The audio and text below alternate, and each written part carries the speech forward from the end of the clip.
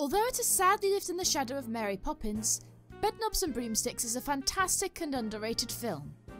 At least it is in the restored cut. However, like most of Disney's adaptations of stories outside of fairy tales, many people don't know that it was originally based on a book, let alone two, by Mary Norton, who would go on to write The Borrowers. Hello and welcome to Enchanted Essays. In this video, I will examine the primary differences between the 1971 Disney film, Bedknobs and Broomsticks, and the books that inspired it, The Magic Bedknob, or How to Become a Witch in 10 Easy Lessons, and Bonfires and Broomsticks, and assess whether or not these changes worked in favour of the film.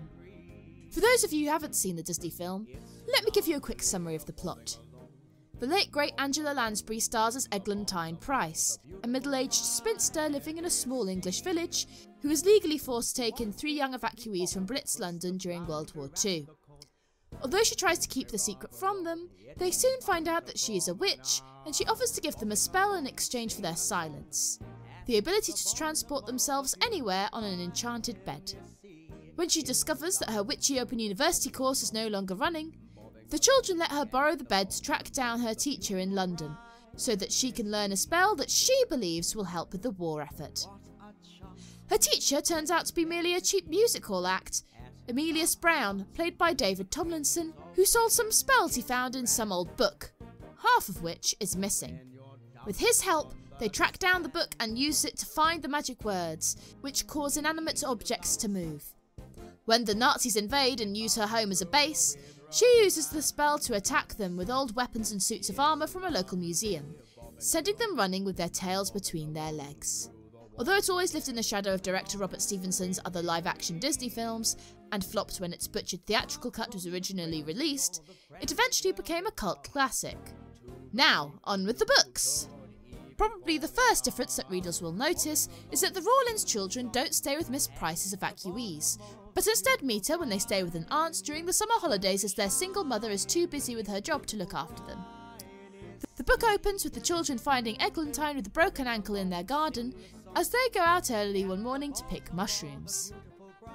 Paul blurts out that she was practicing on her broom, as he had been watching her for the past few nights, but he hadn't told the others because she wanted to wait until Miss Price was better at it. This is comparable to other children's fantasy books, such as The Lion, the Witch and the Wardrobe, in which the youngest children, who are most in touch with their imagination, are the ones who discover the magic. Miss Price bursts into tears and is scared that her secret has been revealed, but Carrie and Charlie promise to keep her secret. This is of course similar to the circumstances in which the children discover Miss Price's powers in the original whilst they run away, but they chose to confront her about it the next morning so that they could blackmail her. They offer her peaches on behalf of their aunt so that they can visit her. They find out more about Miss Price and her magic. After talking about it for a while and turning Paul into a little frog, unlike the white rabbit she turned people into in the film, Miss Price starts to realise that she may have to dispose of the children. Eglantine originally hinted at this in one of the Sherman Brothers' deleted songs. Thankfully, the children suggest that she gives them a magic spell instead that would stop working if they ever told on her. And so Miss Price enchants the bedknob Paul had taken off his bed and put in his pocket. One major difference from the film is that, if the knob is turned the other way, the bed can also travel through time. I can't believe people are stretching the fan theory that Mary Poppins is a Time Lord, but no one is saying this about Eglantine Price. Hashtag Eglantine Lord. Anyway, the kids test it out one night, but it doesn't work. They take it back to Miss Price, who tests the bedknob in her workshop, in a scene that plays out the same as the scene in which she first enchants the bedknob in the movie. She also shows the children her workroom, which in the book is far neater and more clinical than Eglantine's pile of notes in the film. Confounded, can't women ever learn to file things properly? There's also a stuffed alligator, which Miss Price admits doesn't actually serve much purpose and is mostly just there out of tradition. She then reveals that the bedknob only works when Paul uses it, as he does in the film. This continues the theme of young children having a greater connection to magic than older children and adults. Although Charlie and Carrie try to persuade him that the ability to travel through time and space enables them to do far more, Paul is a typical 6-year-old and wants to go home to see his mum. One night, they arrive at their home in London, only to find that their mother is out. A policeman soon stumbles upon them and doesn't believe them when they try to tell the truth, so he takes them to the station. Paul Paul is actually surprised at how much he likes prison because they let him drink tea, and he isn't allowed to drink tea at home. However, they escape on the bed after the police brings it into the garden the officer has been trying to cultivate at the back of the station. For their next trip, Carrie makes plans to go to an unexplored island in the South Seas and offers Miss Price the opportunity to join them. One night she sneaks through the window on her broomstick and they go to an island. However, their exploring and sunbathing were not spoiled by the animated talking animals like the ones of the island of Nabumbu in the film, but by cannibals. Needless to say, this has aged poorly, especially with the multiple ways in which Norton describes them as inhuman. There certainly was a growing awareness of these harmful stereotypes whilst the film was in production, as demonstrated in the 1967 adaptation of Dr. Dolittle, which replaced the stereotypical natives of their source material with a more sophisticated tribe. Although the way in which they have become sophisticated as finding shipwrecked books from the West is in itself problematic. Even Disney themselves had already edited out these racist caricatures from Fantasia in 1969, as well as editing out an anti-Semitic stereotype from the Three Little Pigs in 1948. Replacing it with this Disney version of the Dr. Moreau story works well in terms of utilising the setting without causing offence. Anyway, Miss Price has this tense magic battle with the tribe's witch doctor over her broom, before she finally flies herself and the children back to the bed, just as the tide comes in. They hastily take the bed back to the bedroom. Miss Price leaves just before the aunt's housekeeper, Elizabeth, discovers the soaked bed. The aunt doesn't believe them when they try to tell the truth and sends them back to London. The children say a rushed goodbye to Miss Price, who vows never to use magic again, due to a conversation she had with Carrie earlier about using her magic to cheat in gardening competitions, which is probably the most believable thing in this book. I can 100% believe that an old lady living in a British village would do this if she had magic powers.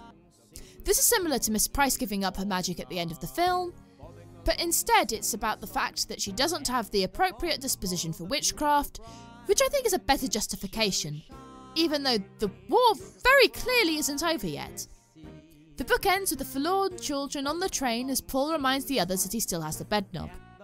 This is of course similar to the final line of the film, where the children are forlorn after Mr. Brown leaves to fight. The second book opens with Charlie and Carrie reading the ad they placed in the newspaper for somewhere to stay during the summer holidays, as their aunt has conveniently been killed off between books, when they discover that Miss Price has a similar ad offering 2 children to stay with her. They are delighted and remind Paul of their adventures 2 years earlier, which is a handy way to recap the previous book, before telling their mother about it. They take the train down to meet her and stay at her house. She only has 2 bedrooms, so Paul sleeps on the sofa in her room. The children are disappointed to see that Miss Price has kept her word and given up magic, although Carrie and Charlie are a bit more understanding. Paul is still disappointed about the loss of the stuffed crocodile. She has replaced one hobby with another by making preserves, which is presumably what that meal scene in the extended cut is referencing. Charlie and Carrie soon discover that Miss Price has brought Paul's old bed from their aunt's house after her death. The next night, they are furious when they discover that Paul and Eglantine have used the bed without them, giving it a test run by going to the nearby village. The children eventually persuade Miss Price to let them go back in time. The children arrive in 1666, days before the Fire of London, where they stumble upon a necromancer called Emelius Jones. Jones had previously discovered on his master's deathbed that the magic his family spent all their money teaching him was actually fake, condemning him to a lifetime of fraud. The children take him back to Miss Price's house, where they are in admiration of each other. Miss Price is fascinated by Emelius because she thinks he is a professional necromancer, whilst Emelius is fascinated by Miss Price because, you know, she can actually do magic. After a few days, the children return Emelius to his time. Miss Price spends days worrying about him, and they eventually return to 1666 to find him. It turns out that he has been blamed for the Fire of London due to his disappearance, and is about to be burned at the stake. Thankfully, Eglantine saves him using intersubstitutionary locomotion, a spell that can make inanimate clothes move as if someone is wearing them. Obviously, this is the same spell as the one used in the movie to fight the Nazis, but with a slightly different name. I guess the Sherman brothers thought it was 2 syllables too many to be the title of a song. It is also mentioned in passing a few chapters before, allowing its reveal to be a good payoff. They return to Much Frensham, where Emelius remains in Charlie's room for several days in a state of shock. The children become worried as Miss Price seems much nicer to them than usual, and she makes mysterious phone calls and writes a lot of letters. Eglantine finally reveals that she will leave the present and move to the past with Emelius. The modern world is too much for him, and they plan on moving to Pepper and Jai, a nearby village, together. After packing all of their things onto the bed, Eglantine and Emelius leave forever. As the children make their way through the empty house, they decide to go to the ruined cottage in Pepper and Jai they think they would have ended up living in. As Carrie pretends to have a vision of them, she is shocked to hear Eglantine's voice one last time, telling her to get out of the cabbage patch. Although the plot is very different, the film also ends with Eglantine and Emelius together, and the children have to say their farewell to Professor Brown as he goes off to do his bit and join the army.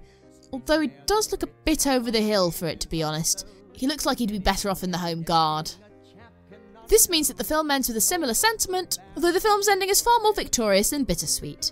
I suppose Eglantine doesn't have the right hateful disposition to fight the Nazis as a witch, but Emelius Brown is psychologically unhinged enough to unleash his bloodlust on fascists, as a way of seeking revenge on those who ignored him on the street when he was selling his wares, and the music hall owners who never gave him that top Black Bull spot he felt he deserved. Wait, this film was released in 1971. Was this all just a piece of pro-Vietnam War propaganda? One great change from the movie is the fact that they don't go anywhere in their pyjamas. I know they mostly use the bed at night, but I just kept thinking how impractical it was for these premeditated journeys. There's a few lines of dialogue that are lifted directly from the book, but it's mostly original dialogue. Poison dragon's liver. Poison dragon liver. You mean you poison the dragon or just the liver? Have you ever heard of a rich witch?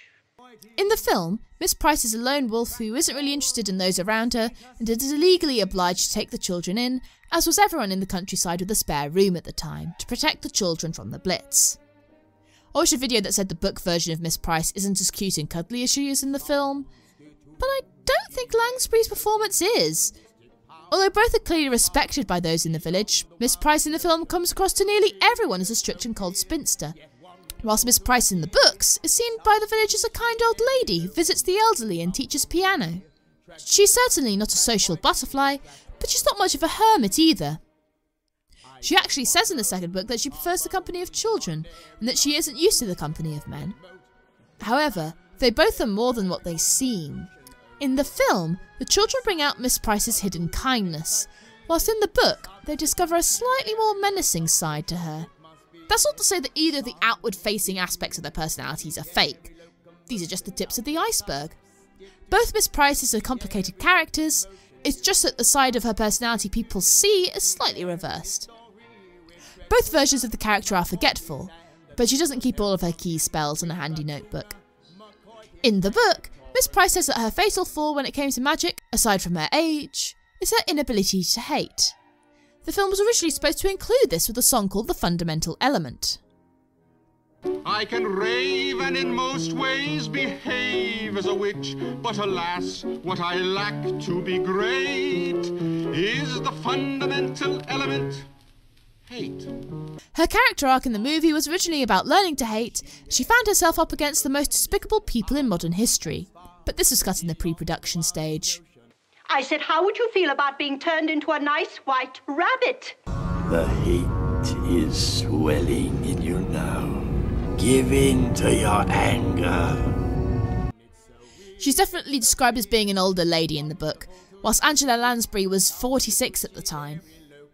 However, she had been playing older women since her 30s, such as the original 1962 version of The Manchurian Candidate, in which she played the mother of a man played by someone who's only 3 years younger than her.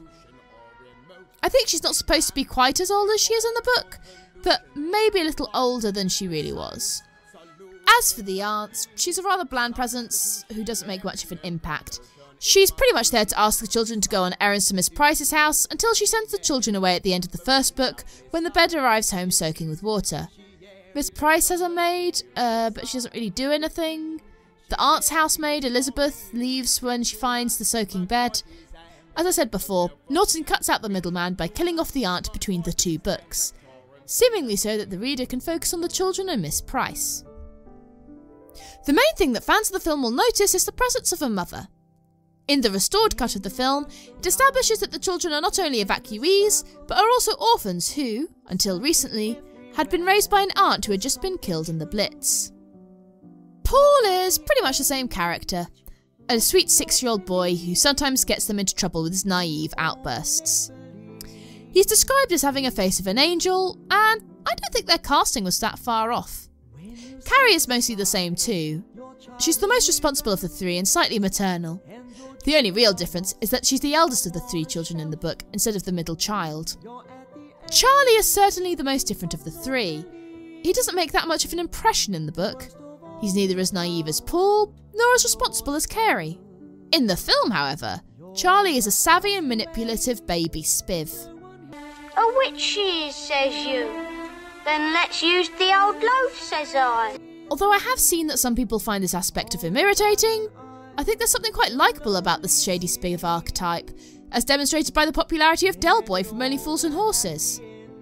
I don't know if this archetype is maybe seen as more lovable over here. This film came out a few years after the successful British sitcom Dad's Army, which followed the home guard of a small seaside town with a likeable spiv in the form of Joe Walker, who's always able to legally sell goods that were rationed.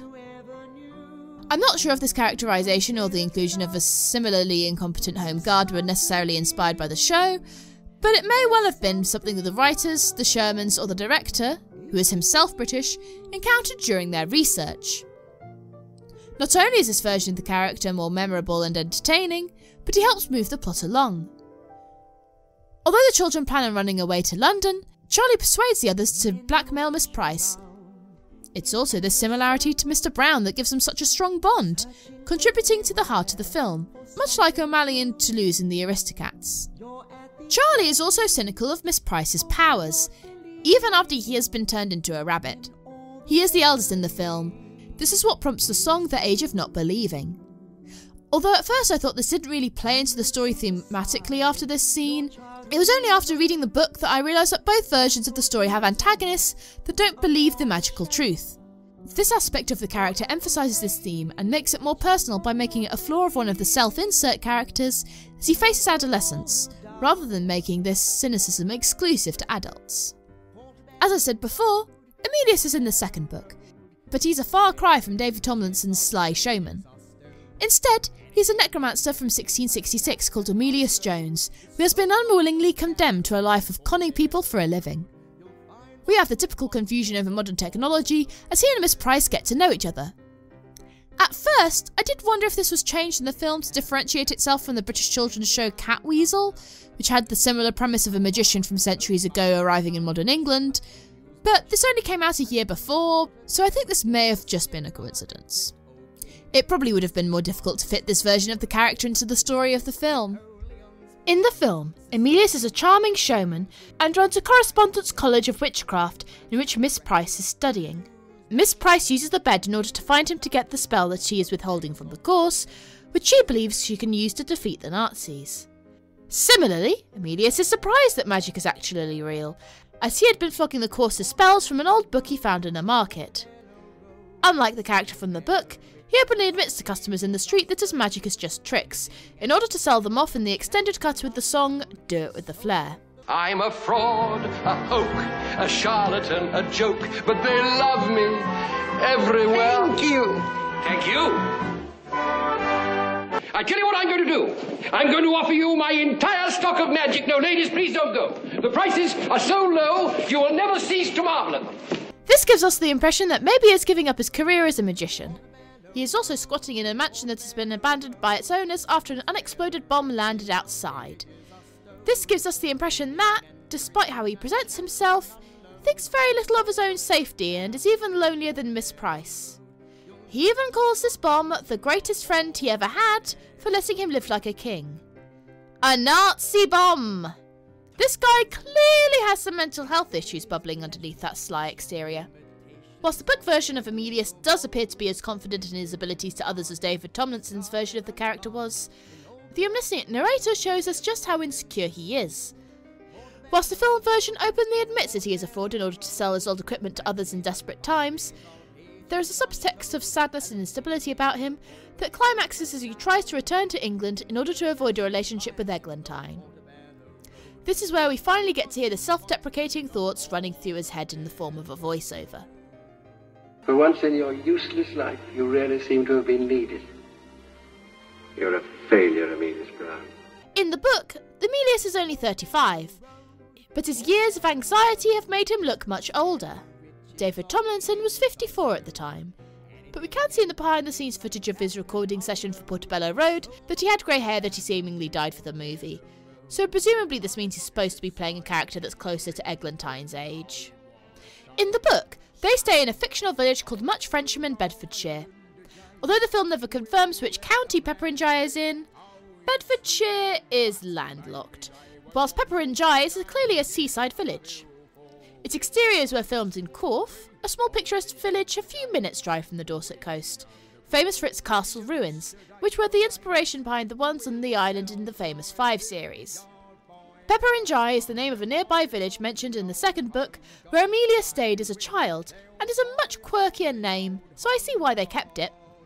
Although I originally thought this was also fictional, it now looks like it may be a real place, but there's very little information about it online. Whilst both books were written in the 40s, neither mention the war.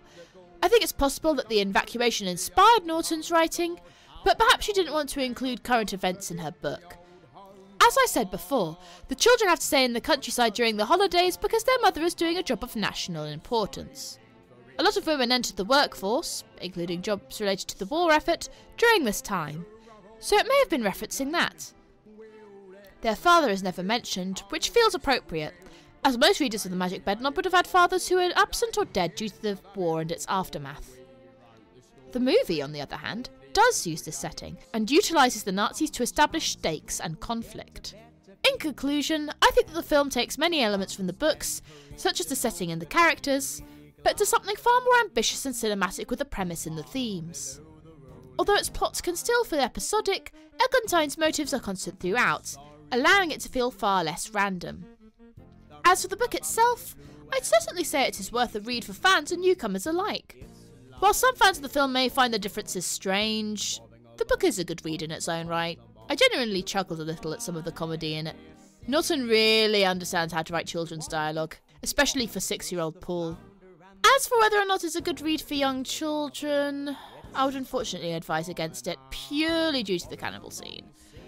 I know these days a lot of children around the world are being introduced to Polynesian culture via media like Moana, rather than dated stereotypes like these, but I think these things should only be read by children who are old enough to be educated about why these stereotypes are inappropriate, but can understand that they can still enjoy other things about the stories themselves. This way, they are less likely to apply this outdated fear of otherness to those they encounter in real life. Did I miss anything out? Have you read the book? Did you grow up with this film, or discover it as an adult? Which cut have you seen? Be sure to let me know in the comments below. If you want me to make more content like this, you can let me know by liking the video. I post video essays like this and obscure film reviews nearly every week, so be sure to subscribe if you like that sort of thing. If you want to watch more about this film, then I recommend the 20-minute featurette about the production and restoration in the extras section on Disney+, which I will link to in the description below. If this video gets 50 likes, I'll post another video on this movie in which I'll detail the ways in which the theatrical cut, the version that is available on Disney+, is vastly inferior to the director's cut that was reconstructed and released in the 90s, so be sure to subscribe and hit the bell icon if you want to be the first to see it. Now, I'm off to start the theory that Eglantine Price is a Time Lord. If you want to see me analyse another Disney film, you can watch my video essay on Oliver & Company here. See you soon! What are you doing with that? He knows too much. Thank you.